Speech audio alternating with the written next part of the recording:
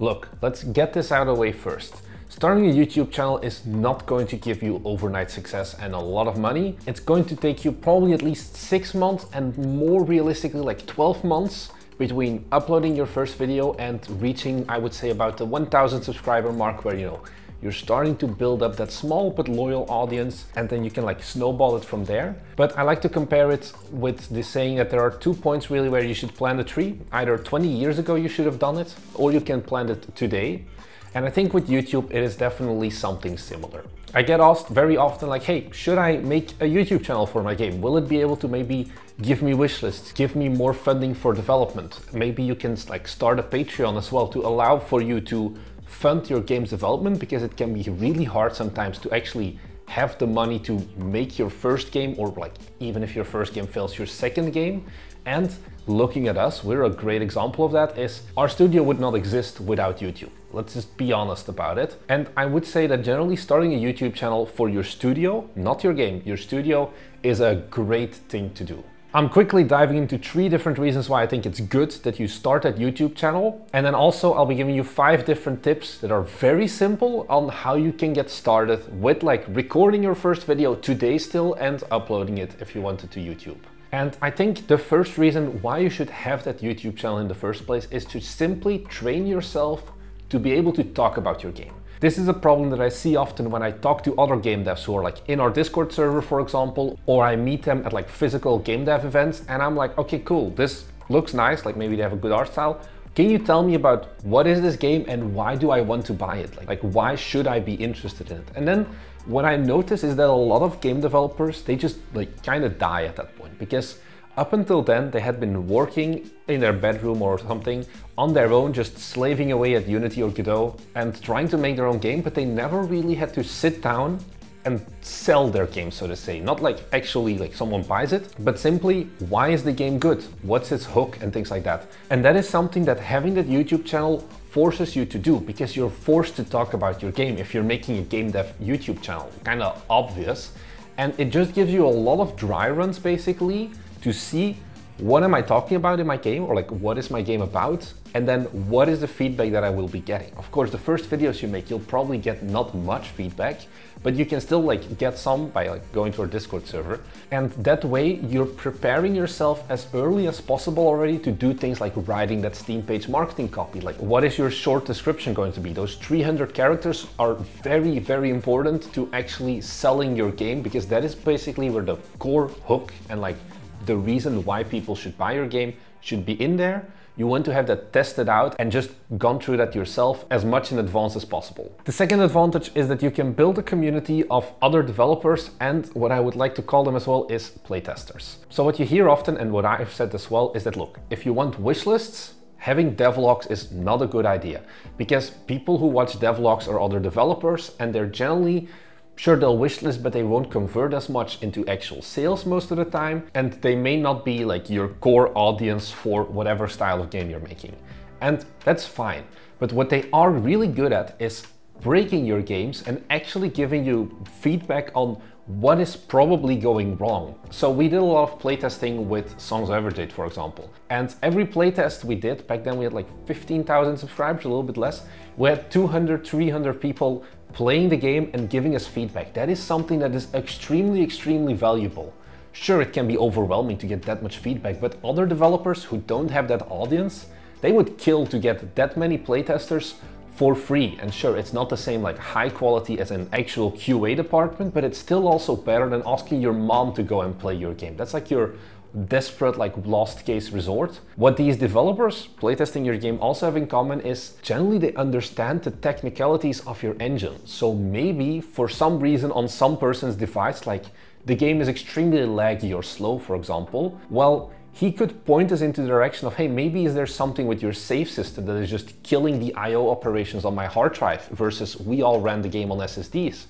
Yes, that was the reason. That is something that a normal player will never think about. And having those developers, especially in the earlier stages of playtesting, can be extremely valuable, because they also understand that, hey, there are things like placeholder art and Not everything has to be final yet. What should I focus on? What is easy to add later on? And what is something of the game that should really be nailed down as fast as possible? Those are really important pieces of feedback to get, and the game dev community is generally pretty chill. And they generally, if you have a demo available on itch.io or whatever, they will give it a go and give you some feedback, which you are going to need. But of course, you can't just make your first video be like, hey everyone, come and playtest my game. You need to build up that audience in advance, which is why it's important to start that YouTube channel in advance as well. And of course, the third one, which is the one that people care about the most, is it can become an extra revenue source. Now, the big, giant, enormous caveat here is it takes a long time. And even then, like YouTube AdSense on its own, it isn't that much money. I'll put up our AdSense for the past like few months or whatever. It is not enough to sustain you, is what it comes down to. Right now, it's about 400 euros every month, which sounds nice, but of course, that's not enough. But you can then also look into things like Patreon, you can do things like selling courses or whatever. There are a lot of ways that you can monetize your YouTube channel. But I think that is one of those things where, okay, you can get the first 1,000 subscribers in like a year, but then actually going to a point where you can monetize. Our channel has only really gotten profitable somewhat like 2-3 months ago. If you're someone who is really interested in like how does the financials work of starting your own YouTube studio, then I would suggest you head over our Patreon, because there we do every month, we do like full cost and income breakdowns of things like our affiliate sales, our sponsorship deals, anything really in terms of our business. We give you all the numbers, and I think that can give you a lot of extra insights if you're planning on taking this game dev YouTube stuff pretty serious. There's more videos on there as well where I go deeper in depth into certain topics. So I think there is definitely a lot of value you can find there. However, once again, I do get those people who come to me and they're like, hey, I want to start my own game dev studio and I want to do a Patreon.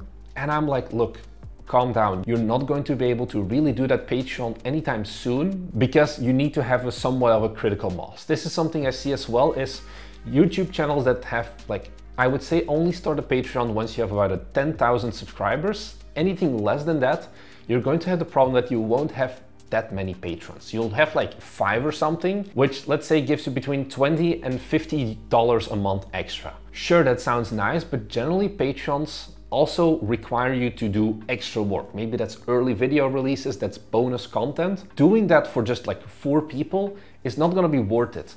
We started our Patreon and we immediately had like, I think 15 people joining. Then you already have that scale a bit more that justifies putting in the effort. Once again, on our own Patreon, we have like the full number breakdowns of how has our business been evolving. I think it can be really interesting. So it's clear, you need to build up that YouTube channel as early as possible. Now, how do you start exactly? Well, it's pretty easy. You just turn on the camera and record, but there are 5 tips I have now that I just quickly want to go over. And I think the main number one thing, anything else does not matter at all.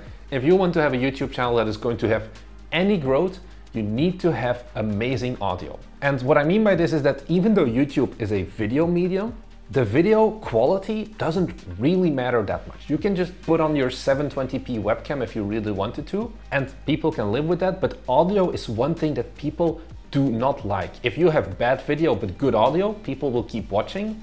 But if you have like great 4K video and then you have shitty audio, nobody cares about your channel. I think, okay, I'm gonna throw him under the bus.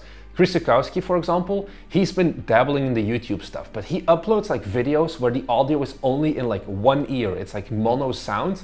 Nobody will watch it, even though it has like amazing quality of like the actual value he delivers with like his video and like the PowerPoint presentation he goes through.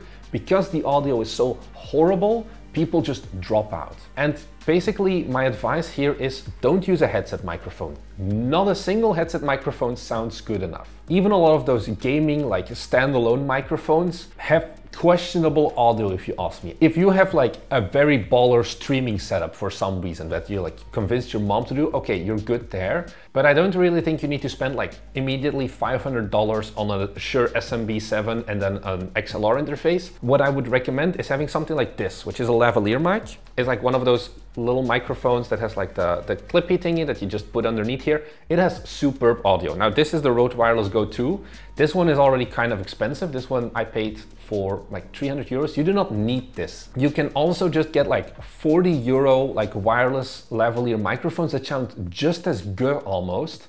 And even that will already massively increase your channel's quality. So really, if you do any of these tips, focus on the audio as much as possible. If you have audio that is not bearable to listen to, nobody will watch your videos and you will not be able to grow. And then you get the next overwhelming question, and it is, what should my channel even be about? I think the best thing to do here is to make studio-based channels, which are pretty broad still. You can mix in some of your own personality, your own experiences. You can talk about your game and your sequels and your like longer term plans, and more also like general like studio minded topics. I think this is a pretty solid approach because it also allows you to build more of a long-term audience where people who are subscribed to you aren't there for just one game, and then you are kind of locking yourself into working on that game for 7 years, because the moment you stop development on that game, your audience will leave. And once you have that, what I would do is find similar channels like my channel or someone like, I don't care, Thomas Brush or something. I took a lot of video ideas that like Thomas Brush did, like I sorted by popular, and I just looked at, okay, what is his title?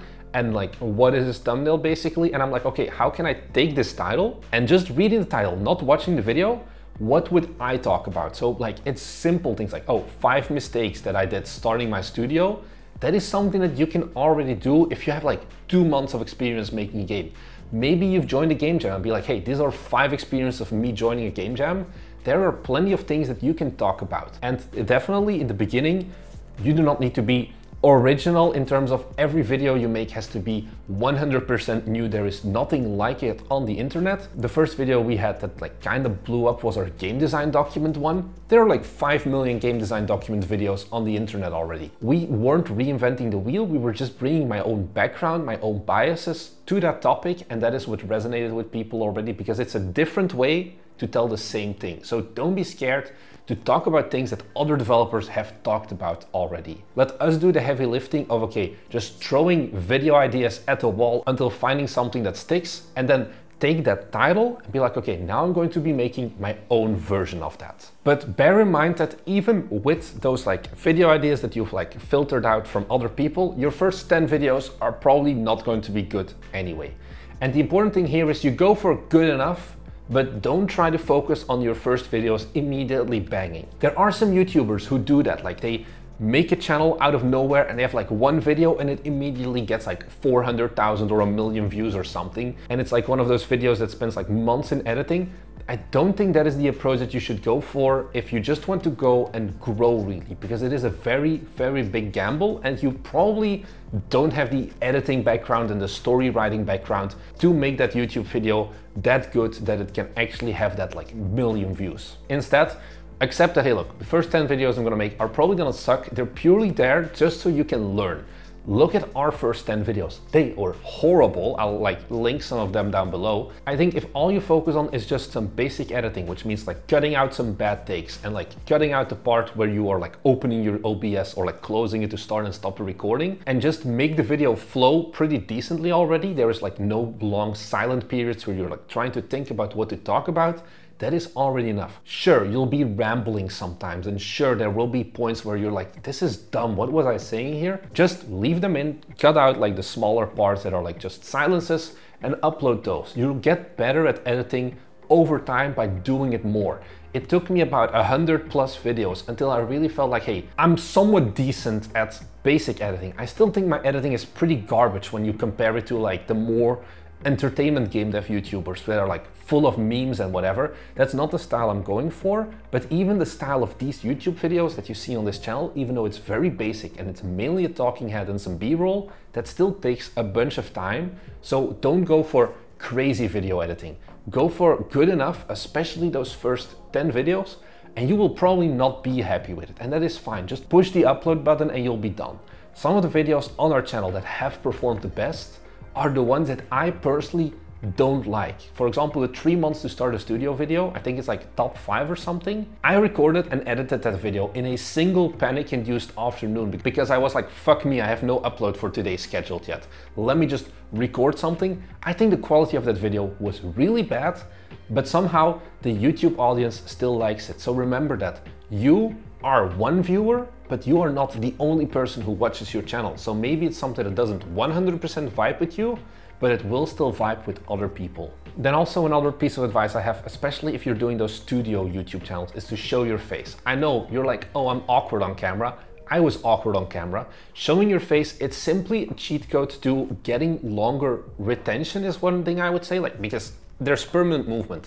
I don't need to have Minecraft parkour gameplay in the background. You can just look at my face move. And it's also a good thing in terms of being more memorable and more branded. You have to remember that you're starting a studio channel and you are the head of your studio most of the times. But putting up your face, sure, you'll get some mean comments maybe. Although no one has really criticized my face, mainly just our games. But this is really important to build that long-term audience, really. That's the best way I can describe it, because people can relate more to an actual other human being who also has some flaws and who doesn't look perfect than like some disembodied voice that is like put on top of some random platformer footage, for example. There is a big difference there. I know it's gonna feel very awkward the first times you like have your face on camera and your family sees it or whatever. At this point, my grandma watches every single video. Hi grandma. And it's like you get over those things. So it's just something that you're going to have to get through, but it's going to pay off. And then the last thing that will pay off is be as open as possible. If there was a single thing that I would attribute this channel's success to, it is our radical transparency, is what I like to call it.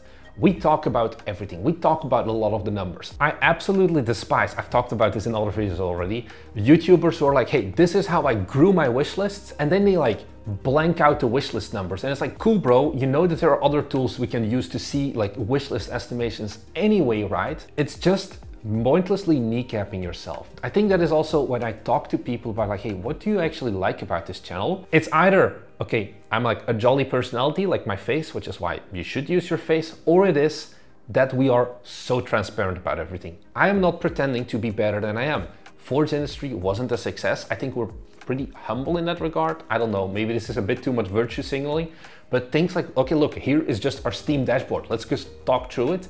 Those are really important things to talk about. And that is a big differentiator between you and other YouTube game devs. That is going to give you an unfair advantage if you ask me. A lot of other game devs are like, oh no, I don't want to show my wishlist because maybe if I get a publisher, they'll be mad at you. And I'm like, once again, you have 2,000 wishlists. What publisher is going to sign with you? Just show the value to the people. That's going to be much more worth it in the long run than just like hiding everything and pretending that your entire game dev career is sunshine and rainbows, which, let's be honest, it's not going to be. Just talk about those things. It's free content. Negativity gives you a lot of views, I've learned as well. Even though I try not to do too much of those videos, being transparent is probably one of the best things you can do to give your viewers actual value when they watch your videos. So really just get started with those YouTube videos is what I would say. And maybe also a second plug is once you have uploaded like a few of those first videos, once again, we have our Patreon where you can actually just talk to me. Like you can just book like a 1 hour time slot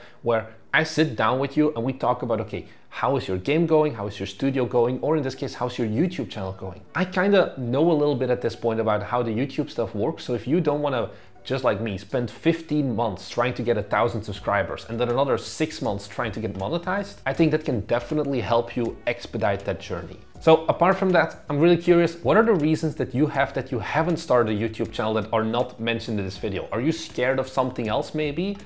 I'm really interested to hear about that because I think this video addresses most of the big issues that people have already. Apart from that, if you haven't subscribed yet to our YouTube channel, please do so. Only about 35% of our audience is actually subscribed, which is kind of weird if you ask me. So really, if you could do me a favor, head down below and subscribe. In exchange, you get these videos twice a week where we just talk about the things that are going on in our studio with our games development and pretty much anything else really that I feel like talking about. So that's all I really had to say. Thanks for watching and I'll see you guys in the next one. Bye!